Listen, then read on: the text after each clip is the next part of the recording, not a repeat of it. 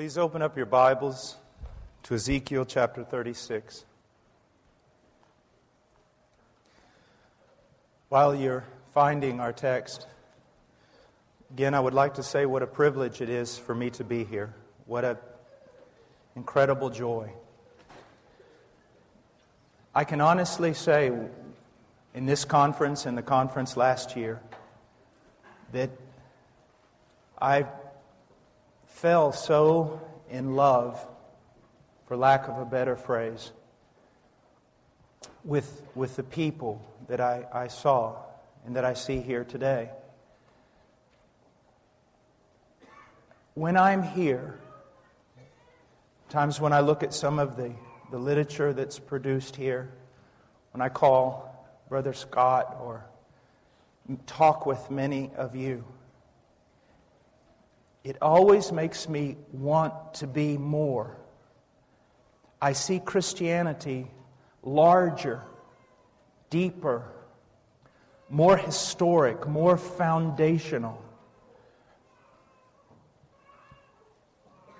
I can't tell you what a blessing that many of you, just watching you, and I watch you, and watching your children and your interaction, looking at your countenance and even your dress.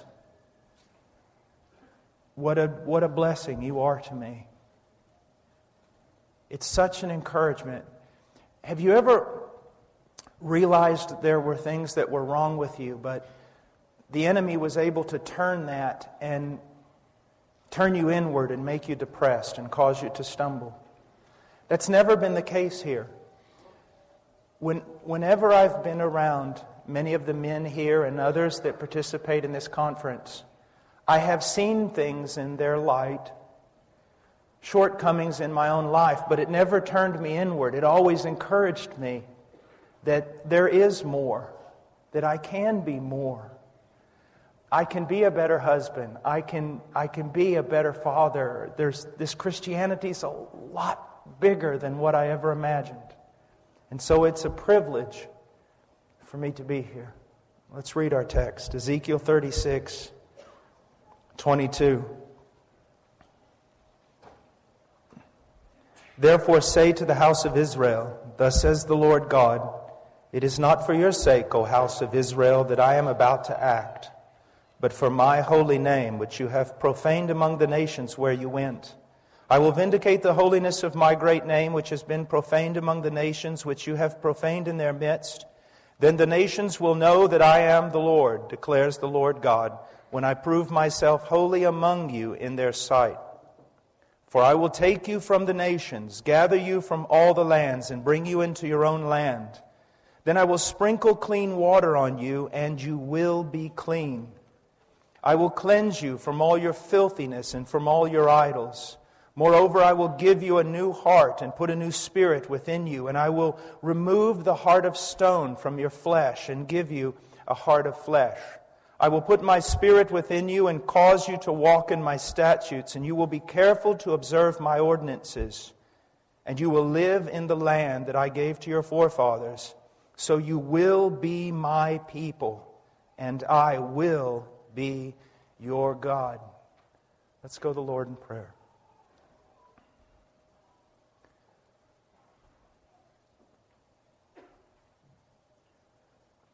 Father, I come before you in the name of your Son.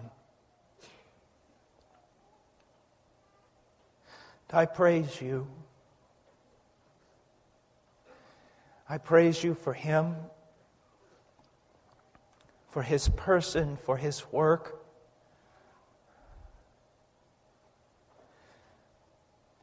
I praise you, Father, for the Holy Spirit and His work in our lives. I praise you for your wisdom that designed so great a salvation, and for your power, Lord, that will see it through until the end. I praise you, Father, that you have not given us grace in meager portion, but you have blessed us and we are blessed. That you who began a good work in us will finish it. That you have done this great thing for your own sake and to demonstrate your power, and it will not fail. Father, I pray that you'll help me in my weakness, that you would strengthen me in my fear and my doubt.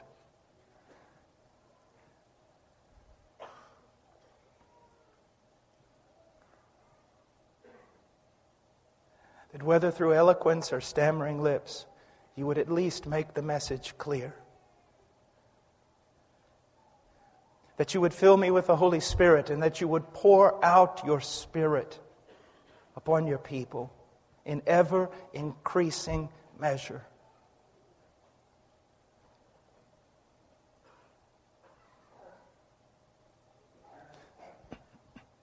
I know you hear me because of Him. It's in His name I pray. Amen. Let's look at our first verse. Therefore say to the house of Israel, thus says the Lord God, it is not for your sake, O house of Israel, that I am about to act, but for my holy name, which you have profaned among the nations where you went.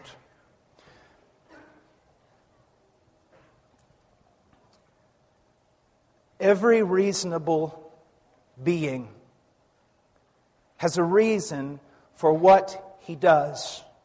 A final purpose, a summum bonum, a great end to everything that he does, if he's reasonable. And God most certainly is reasonable. And God has a purpose for saving men. And we can see in our text immediately that we are not the thing that primarily moved God to save us. If God were to search all the hearts of all the men, take all the virtue, combine it together, it would not be enough to move Him to save man. Do you understand that? So many people today want everything in religion to be all about them, but they do not realize that they're pronouncing a sentence of judgment and death upon themselves. For if God were demanded to only move on our behalf because of something He found in us, He would never move. The only thing we could ever motivate a holy God to do is to condemn us. So why has God moved to save a people? Well, we should never forget that God has moved because God Himself is love. But there is another thing that I want you to see that is particularly important in this text and for us this morning and for the context in which we live in evangelical Christianity in America. God has saved men in order to demonstrate the greatness of His power. God has saved men in order to demonstrate the greatness of His power. Now, why is that important? Look at the blasphemous preaching of the gospel and the blasphemous way in which men, preachers, pastors deal with the conversion of individuals. What do we have today in evangelical America? We have 60%, 66% of the people declaring themselves to be born again.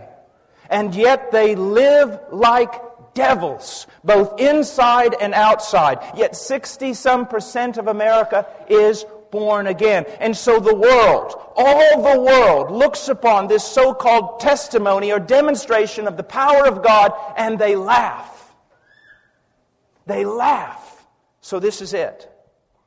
This is God's testimony on this planet. And the problem with this is that the evangelical preachers and pastors are the ones who most promote this. We have turned the glorious doctrine of regeneration into decisionism, where we ask a person a few questions, and if they say yes to each one of our questions, like, do you know you're a sinner? Yes. Do you want to go to heaven? Yes. Would you like to pray this prayer and ask Jesus to come in? Yes. And the moment they say yes to that final question, they're led in a prayer, and then the evangelical preacher popishly declares them born again.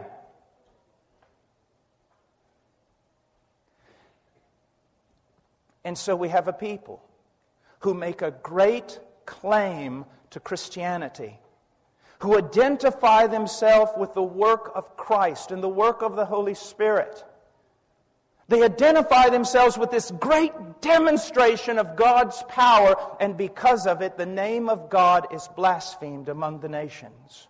And so what do we have? We have people coming in and identifying themselves with the evangelical community. They're coming in droves because the gospel that's being preached is not a true gospel. No demands are being made.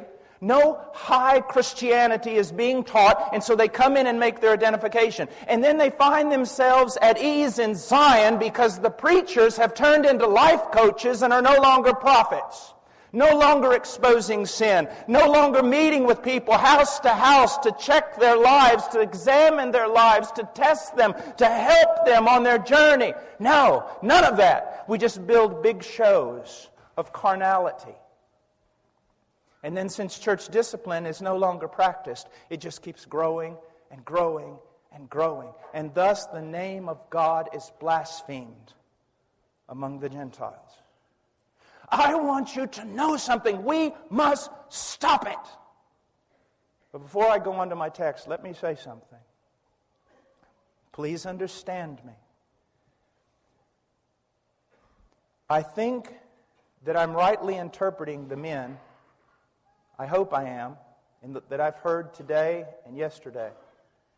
There has been a mention of the Church of Jesus Christ, and in the same breath, whoredom. Let me share with you the way I understand that.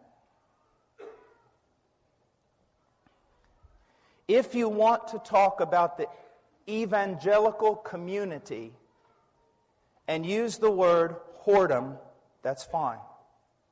If you want to talk about churchianity in America and use the term whoredom, that is fine too. If you want to talk about this visible group of people that call themselves Christians and use the word whoredom, that also is fine. But the Church of Jesus Christ is not a whore. And she does not participate in whoredom. A whore sleeps with other gods. Then she wipes her mouth and she says, I have done nothing wrong, and she does this with a brash face, unashamed. That is not the Church of Jesus Christ. I hear today all the time from preachers saying, we've got to do something in the church. What must we do? Why must we do something? For this reason. There's just as much divorce in the church as outside of the church. Just as much pornography in the church as outside of the church. Just as much lying and hypocrisy and carnality and worldliness in the church as out of the church. We've got to do something. No! That is not true. If it is true, every promise God ever made in the new covenant is false.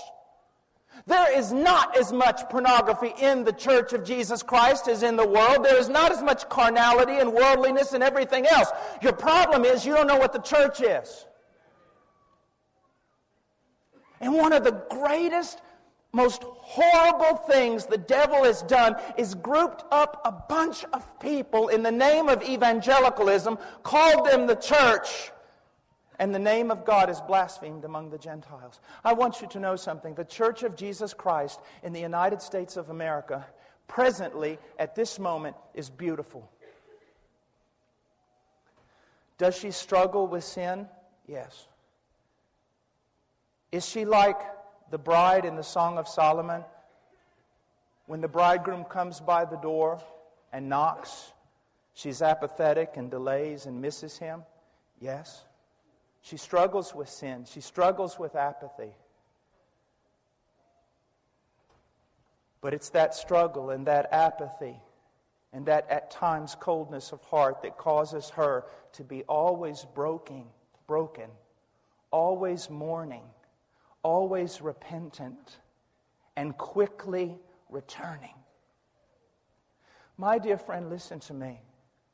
What so many people call the church today is not the church. And I hate that. Why? Because our text is telling us that God says He's going to save a people for His own glory. He's going to save a people to demonstrate His great power. But when we preach the gospel like we do, so that the world comes into the church, when we preach in the church like we do, so that the world stays in the church, when we do not practice church discipline so that the world gets along fine in the church, then the witness is contaminated. It's contaminated. My entire ministry is this: going to churches and simply preaching what is a Christian. Because we have come to believe today that Christianity and true faith in Jesus Christ is nothing more than a decision. Not even an intellectual decision, just a superficial decision, a religious decision, and that is all. But that is not the case.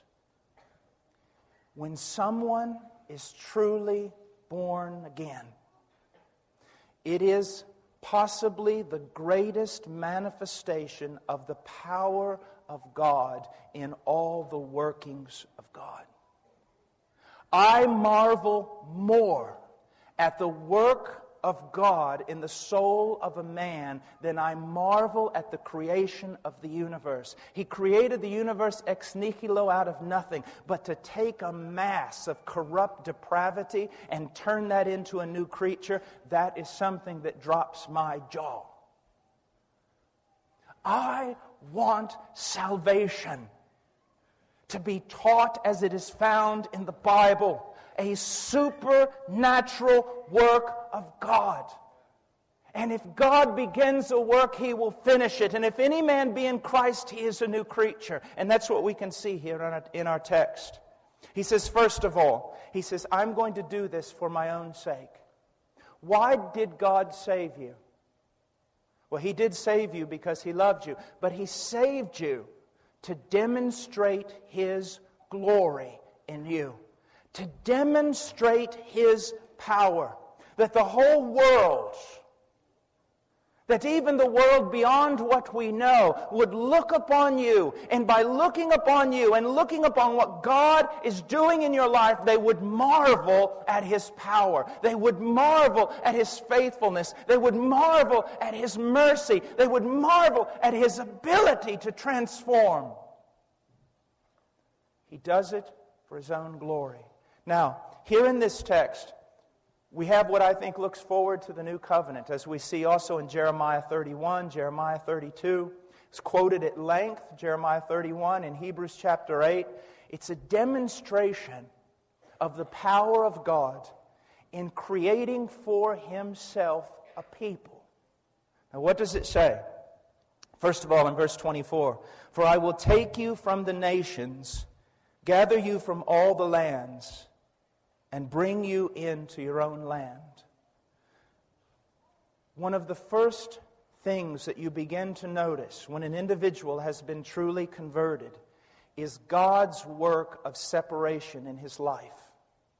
I know that we do not hear much about this, but it is true. One of the first works that God will do when He saves a man, and a work that is enduring and will continue on through all the days of his life, is God's work of separation. You see, when we are born again, we come from a people of unclean lips. We ourselves have unclean lips, and those unclean lips are just a manifestation of what was inside of us, what is around us. We come out of paganism. We were not a people, but we have been made a people. And so at the moment of conversion, God begins to take us from the nations, and He begins to draw us to Himself. Now, here's something that's very important. Holiness, separation, is not oftentimes what many people think. The word holy, in its basic root, means to cut. It's like if a woman has a cutting board before her and a sharp knife, and she takes vegetables and she begins to just cut them up. And then as they pile up, she separates them off. And then she cuts some more and she separates them off. It's the idea of being separate, to be distinct, to be unique. What does it mean that God is holy? Well, a lot of people say, well, holiness means that God is righteous. And I said, well, then what does righteous mean? So, well, holiness means that God is just without sin. Well, yes, but what does righteousness mean? I think sometimes we confuse the terms. Holiness means primarily that God is separate from everything. He is distinct. He's set apart. That is why Jesus Christ, in His great prayer, cried out, "Hallowed be Thy name." His greatest desire was that all of creation would see God as He is, that they would separate God as distinct from absolutely everything. There is no comparison to Him. He is God. There is no other. Love what R.C. Sproul says at times. He'll ask the question in various ways. For example, which creature is more like God? The seraphim around His throne crying out, "Holy, holy, holy," or a worm crawling on the earth? And you'd say to yourself, well, I guess the seraphim. No, neither. No one's like God. He's not like us, just bigger and better. Totally, completely distinct. And holiness means that He is set apart. What does it mean for us to be holy? It doesn't mean simply that we reject the world. You see, you can reject the world. You can realize its wickedness. You can seek to run from it. You can reject its culture and its clothing and its music and its media and everything else, like some of you have done. But that does not mean you're holy. Unless you finish the task, you separate from in order to separate to. I think holiness has a lot to do with love. In this sense, I think God is holy in that He recognizes Himself for who He is. He esteems Himself for who He is. He loves Himself as He ought to be loved. And His love toward Himself is pure and without competition. And for us to be holy means more than just that we're separating from all these bad things of carnal people, but that we're separating unto God. That we grow and grow. Over the course of our life, we are growing more and more to do what? To esteem God. To esteem Him. And our affections grow toward Him, until God becomes greater and greater and greater in the picture, and everything else becomes smaller and smaller and smaller. You see, a person who is unconverted, who has a wicked, depraved heart, the more revelation he sees of God, the more he will hate God. But someone who has a heart that has been regenerate, that has been changed, that has become a new creature. He has a new heart, a new nature, and that new nature has new affections. And so when he looks upon God and he sees more and more and more of God, his affections grow toward God. This is something that's very important. Preachers will always tell people they need to love God more. If you really want to ruin a sermon, just walk up to a preacher and say, "I agree with you, I need to love God more. Now how do I do that? How can I increase the love of God in my heart?" Well, here's the answer. If you have truly been regenerate, the more you know of God and His works, specifically manifested in the person and work of Jesus Christ, the more your affections will be drawn to Him. So when we talk about holiness, what is one of the greatest things that you can do to grow in holiness? It's to grow in the knowledge of who God is and what He has done. And the more you know of His attributes, His perfections, His excellencies, the more you will be drawn to Him if your heart has truly been regenerate. Now here's the question, both old and young. The things I've described here, many of you are saying, yes, yes. But here's my question for you. Is this a reality in your life? Is it? Is it a reality? I want to preach to your conscience. Is it a reality in your life? Now, I'm not talking about every day you have these glorious experiences. I'm not saying that the evidence of conversion is that you never stumble and fall. I'm not saying that if you have an apathetic heart toward God, you're lost. No, but over the course of your life, since you have been supposedly converted, can you see God doing a work in you, revealing more and more of Himself to you, and you being drawn to Him with greater and greater affection? Even though sometimes it is 2 steps forward and 1 step back and it's a struggle all the way, are you growing? Not just in your disdain for the world, but are you growing in your appreciation for God?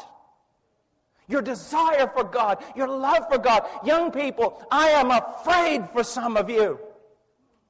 Because sometimes it is so dangerous to look good on the outside.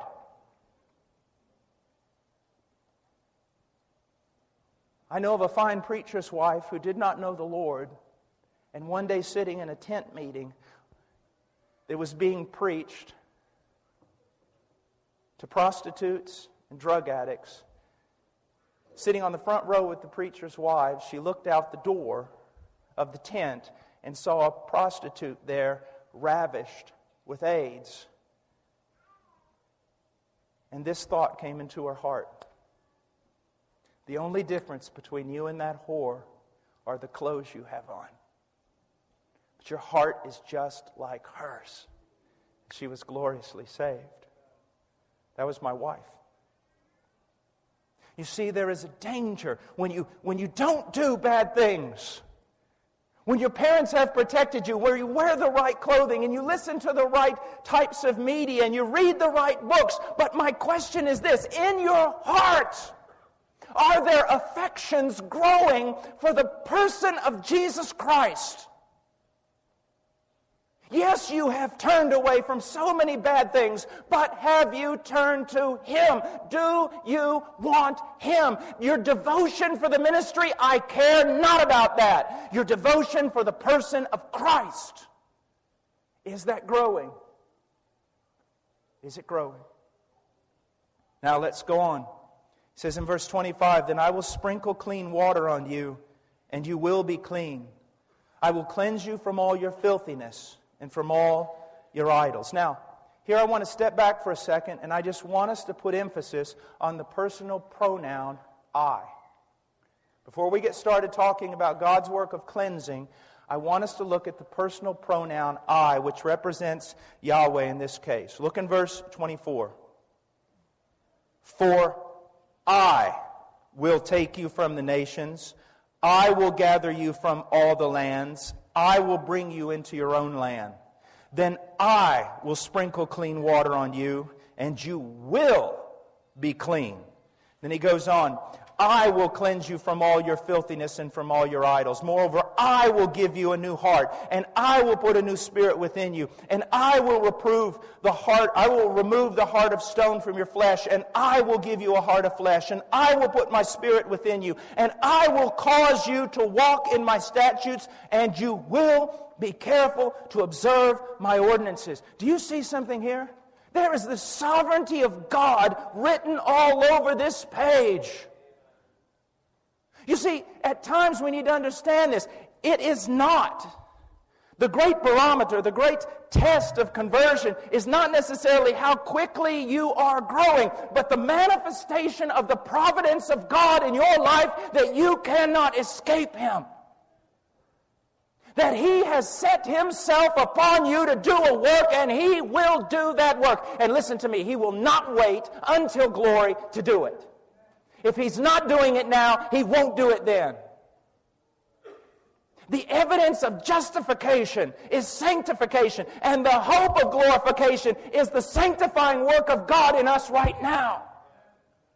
He says, "Look, I am going to save a people. I am going to do it. I myself, I saw no man who would stand in the gap. Therefore I dressed myself in my own armor. I went down, and with my own right hand I saved."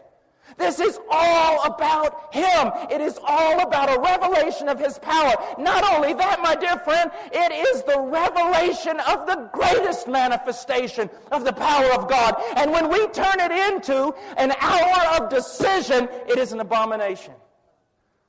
It is an abomination. Salvation is this thing that once you catch view of it, along with the cross of Christ, it will hold your attention throughout all of eternity. You'll not care to look at trivial things any longer. Look at this manifestation of the power of God through the saving of wicked, depraved men. But see, no one can have the joy that I now have in my heart with regard to this truth, because salvation's been reduced to nothing. And I hate it. I hate it. He says, I will sprinkle clean water on you, and you will be clean. I remember one time I was a farm boy, raised on a cattle ranch. I'd come in dirty. One thing about a farm boy, he's got dirt in his neck. Every crease in his body has dirt in it.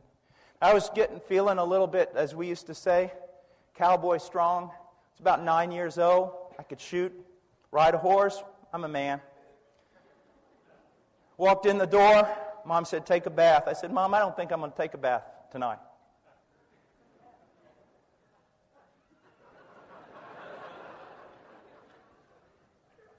She looked at me. A charging bull would have been turned dead stone with the look she gave me. And she said, you will take a bath. Behold, my little mother has greater power than the God of evangelical Christianity. And so I go in there. Little dabble do you. Boys will swim in ponds, creeks, full of water moccasins, doesn't matter. But get them in a bathtub? No way. So I'm in there, a little bit of water, and then I take a white towel, and my mom comes in there. My mother could haul hay better than any man. She was put in the hospital one time, gored by a bull. My mother was tough.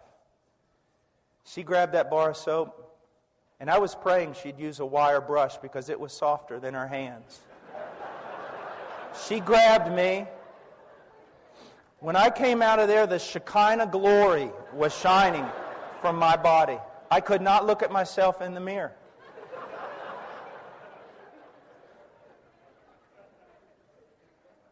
But the God of evangelical Christianity can't do any of that. He can just sit on His little papier-mâché throne with his little tin cap on his head, wringing his hands and weeping because no one will cooperate with Him. That's not the God who captured me almost 30 years ago and has ravished and torn me and broken me into a million pieces. Not the same God. He says, I'll sprinkle clean water on you. You will be clean. Yes, there is in this, there is justification, that we are justified by faith. We have a right standing by faith. We are pardoned by faith. But I want you to know that this great separation between justification and sanctification that is kind of all mingled together and messed up today is wrong. Those who are justified by faith will be sanctified by God's providence. He who began a good work will continue it. One of the greatest evidences that you were justified is that you are currently being sanctified. Listen to what he says. I will cleanse you from all your filthiness and all your idols. If someone were to ask me to just put my life in a sentence, what would it be, my Christian life? God has been cleansing me from all my filthiness and all my idols, which is one of the greatest demonstrations of the love of God toward me. Just look at this. Jacob I loved, Esau I hated. Yet if you look at both of these men, God fulfilled every promise ever made to Esau. He blessed Esau. In his providence, Esau prospered. All sorts of good things happened to Esau. So how is it that God showed hatred toward Esau and love toward Jacob? Esau was set free to be Esau, to continue in Esau for the rest of his life. God took a hold of Jacob and half killed him. How do we know that God loved Jacob? Because God would not let Jacob be Jacob. It was discipline. It was God working. Do you see that? Now let me ask you a question. Is that a reality in your life? Do you have this type of Christian God who's just up there hoping you'll cooperate? Or do you have this massive, incredibly powerful God that holds you in the providence of His hand? And who would be utterly terrifying to you if you did not know He was good? A God who will not let you go. Young person, let me ask you this. I know you know how to act before your parents. I know you have figured out how to please them. But in your heart of hearts, are you growing in holiness? Are you desiring to please God? Is God working in you, cleansing you, removing idols from you? Has He begun this work? Is He continuing it? That is the mark of conversion. That is the mark of conversion. You will not stand before your Father on the day of judgment. You will stand before God. Is there an inward working of God in your soul? Has He captured you? I remember when I knew God had called me into the ministry. I did not want to do it, and I got in the garage. I had this old 66 Mustang. It didn't even run, but I got in there and I just sat behind the wheel. It was like I just cried out there. I said, I'm just going to get in this car and I'm going to drive to California as far as I can go away from here. And it was like, and I will be there when you get there waiting on you. You're mine. You're mine. Now,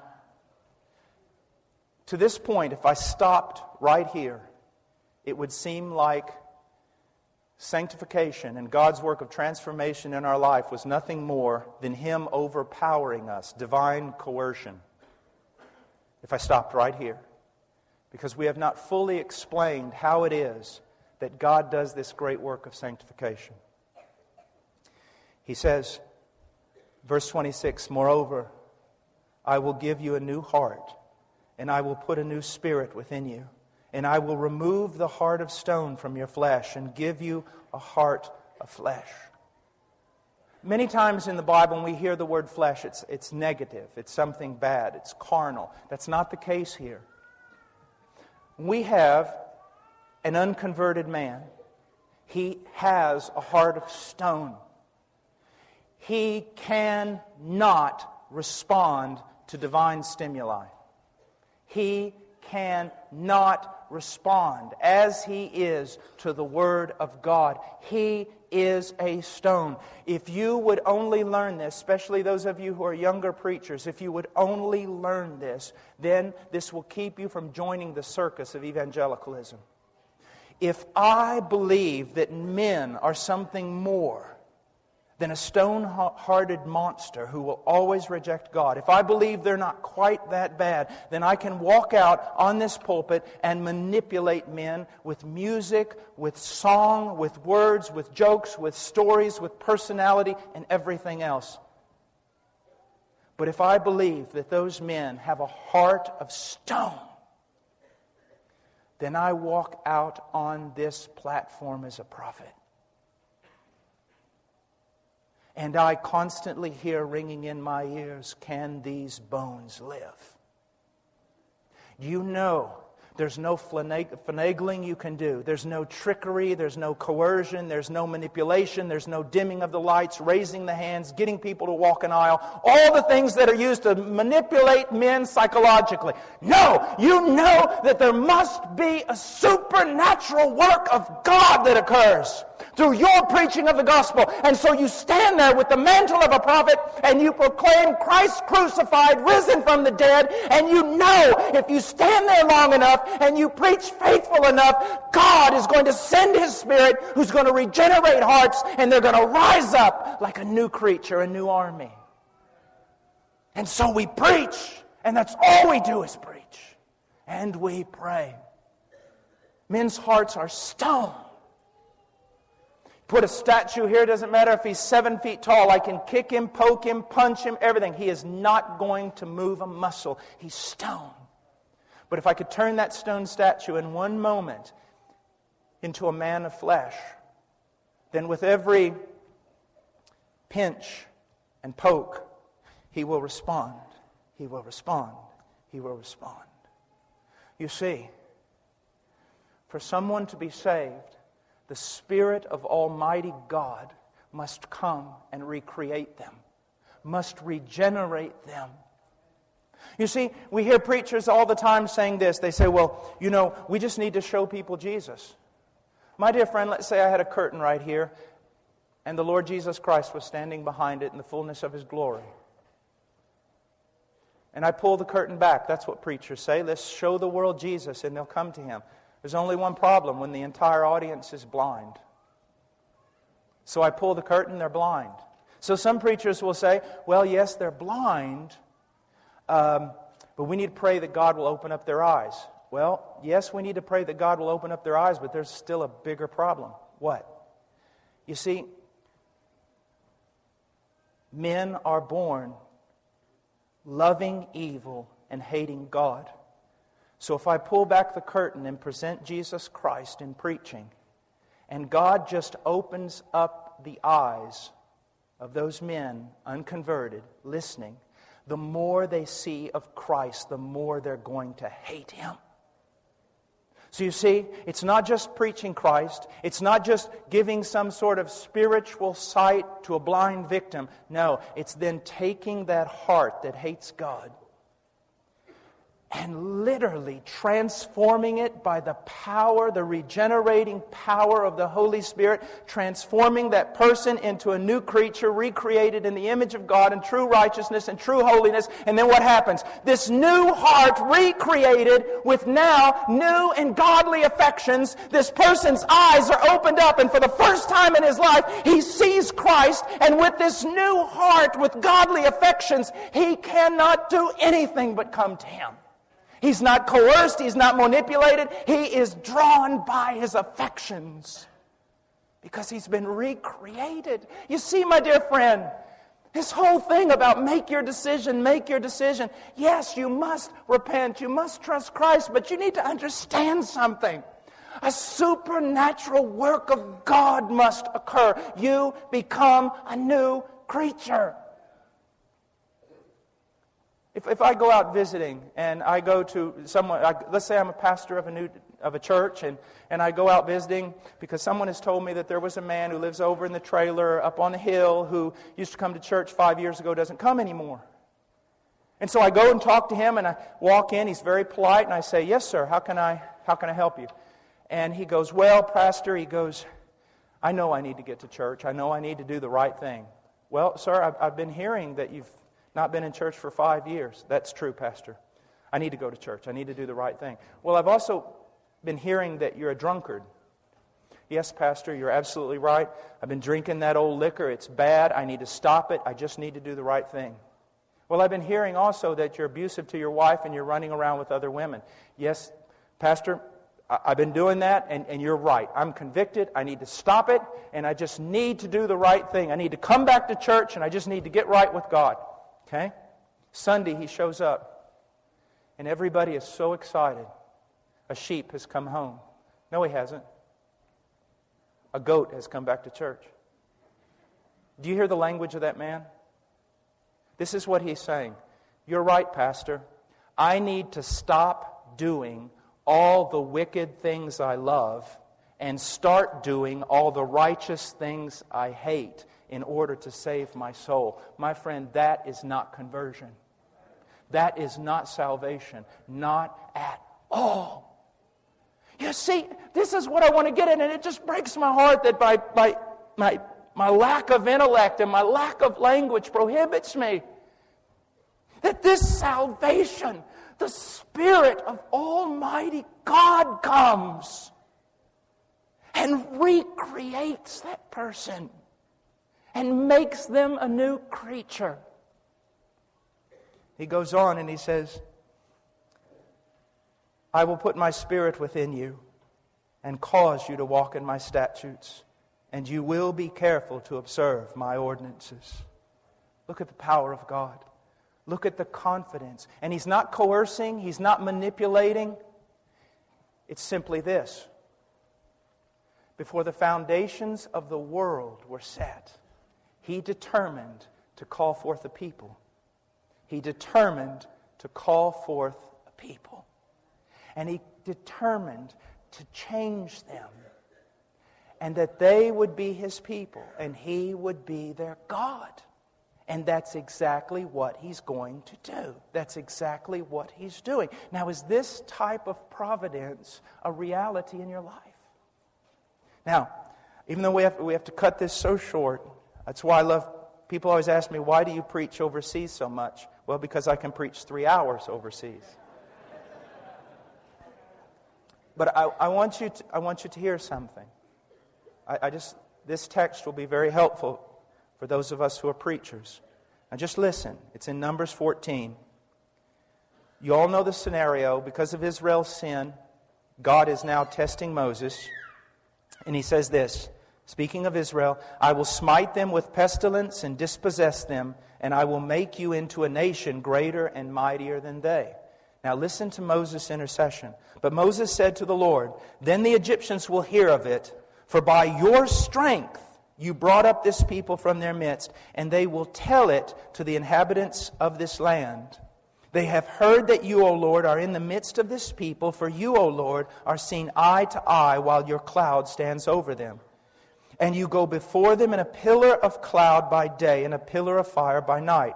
Now, if you slay this people as one man, then the nations who have heard of your fame will say, because the Lord could not bring this people into the land which He promised them by oath. Therefore He slaughtered them in the wilderness. I want to submit to you that that's exactly what the pagans are saying about the so-called church in the West. Because here's what we've said. God can save us out of Egypt. But the same God with the mighty hand bringing us out of Egypt cannot put us into the land. We're saying that God has the power to justify the most wicked man on the face of the earth, but He does not have the power to transform him and change him. He who began a good work does not have the power to finish it. That is an abomination. It goes against everything that God had planned with regard to salvation. You say, well, Brother Paul, but Israel was that way. We're not Israel. This new covenant is not like the old covenant. They received laws written on tablets of stone. We have received the law written on our hearts. My dear friend, does it go well with you? Does it go well with you? Young person, listen to me. Do you only have your parents' behavior? Are you modified according to the flesh?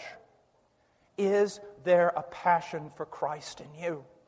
Is there in you, without anyone else, is there a desire for holiness in your heart?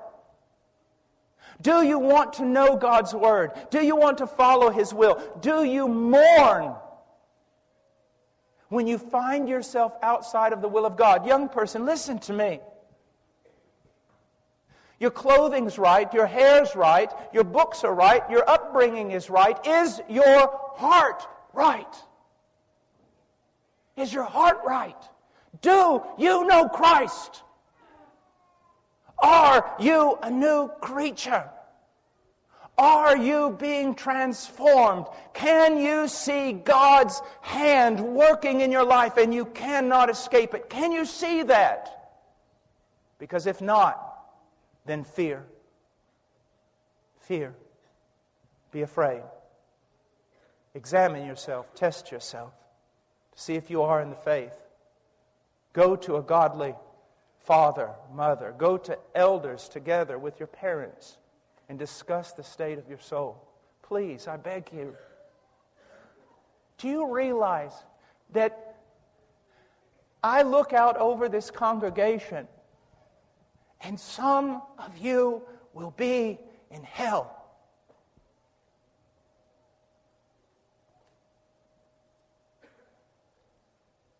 In all your learning, in all of your getting, you will be ever learning.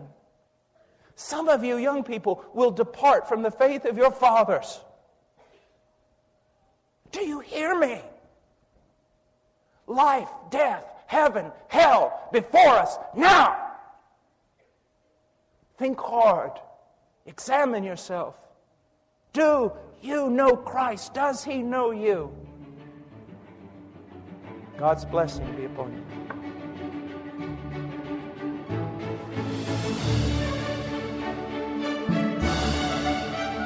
For more messages, articles, and videos on the subject of conforming the church and the family to the Word of God, and for more information about the National Center for Family Integrated Churches, where you can search our online network to find family integrated churches in your area, log on to our website, ncfic.org.